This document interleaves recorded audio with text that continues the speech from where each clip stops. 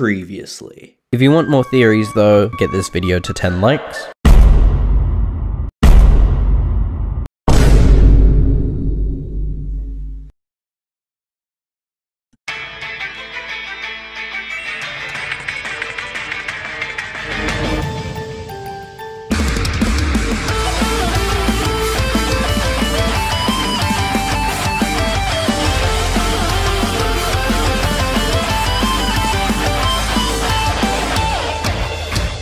Hello Internet, welcome to Zeqa lore.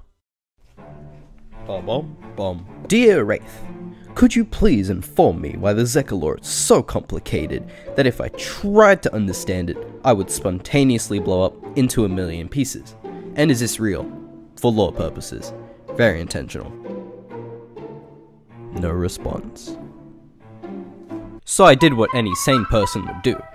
I hacked into the main server computer and intercepted a secret call where the owner talked about the lore, and I got ready to record it, but it was too late. This is the only thing I got from the call. Your stare was molded, ripped jeans, skin was showing, hot night, we was going. Where do you think you're going, baby? Hey, Now, let's get serious.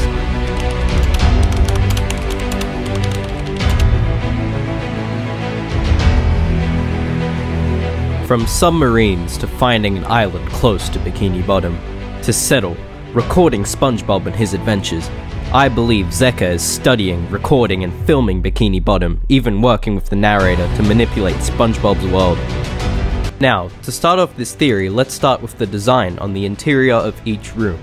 There are plants everywhere. The Zeqa Islanders are not just a bunch of pirates like I've theorized in the last video. They are scientists, botanists, and marine researchers. Look at each house.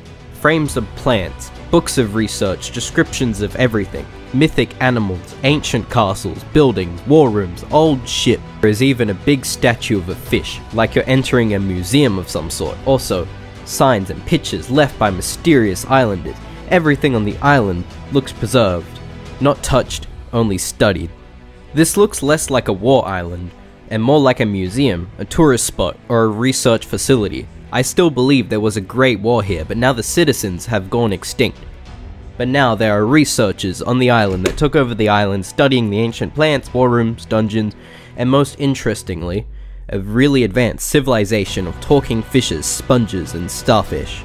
Yeah, that's right, I'm talking about Bikini Bottom and SpongeBob. Now, you're probably asking, what proof do I have that SpongeBob is actually a documentary film? Well, I found an old episode of SpongeBob, and here is the proof. All the proof that you need. Today is once again the day of SpongeBob's boating school exam, but more importantly, this is the last test for the year, and if SpongeBob does not pass this one, it means another whole year of boating school! Aww.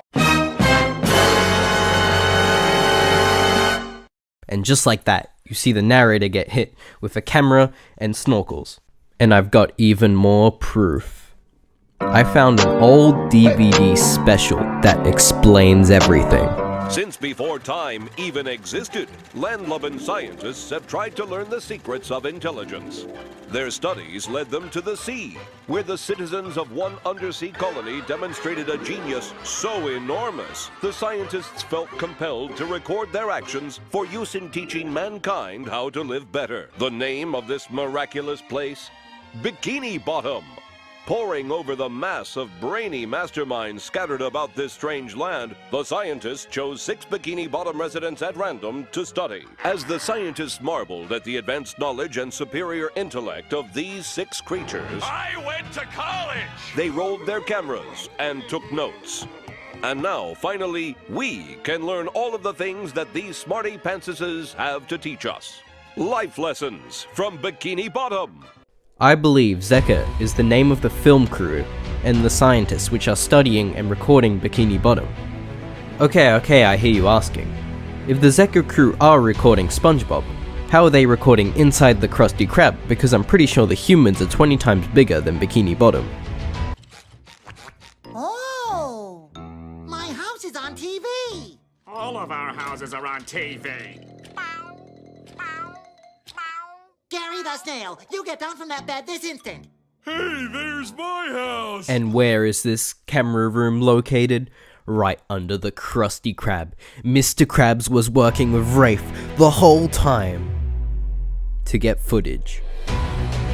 This is truly disgusting behavior on behalf of the Zeqa staff and Mr. Krabs himself. Do you need more proof? There is a hand in the show that manipulates the show, protects SpongeBob when he is in trouble, or uses him for a commercial for sponges. Okay, let's take a break for a second. There is only one thing disproving my theory. There is no chum bucket, so, therefore, this can't be the real Bikini Bottom. Then, I was stumped. Could this be the end of my theory? Because of one tiny inconsistency. Then, like an angel, I heard a voice of hope. Amazing. Never back down. Never give up. And just like that, the theory was saved. As the great Nikkei 30 once said, mods blow up that guy's house. Blow up his fucking house. That's it. The chum bucket has been blown up. It's being repaired, just like in the show. Skip it up and down up. And just like that, my theory lives on. There are still so many things that are unanswered. Like, why do banks have branches if money doesn't grow on trees? And if the ancient islanders are the Zeqa staff, then how are they recording the show because they gone extinct? Shh. Time travel. Also, who put the alphabet in alphabetical order? And why is there a man outside my window? Wait, what? Wait, what? Where am I?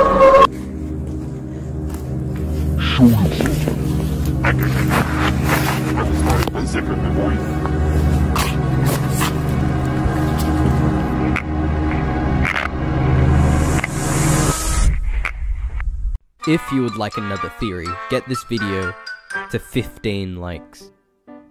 I had really fun time editing this video, and yeah, I don't care if it does good or bad, I don't care. This was just fun making it. I know that editing was a little off, but that was the whole point. I wanted to kind of stand out, not just be like every other generic YouTuber out there. But yeah, see you guys next time.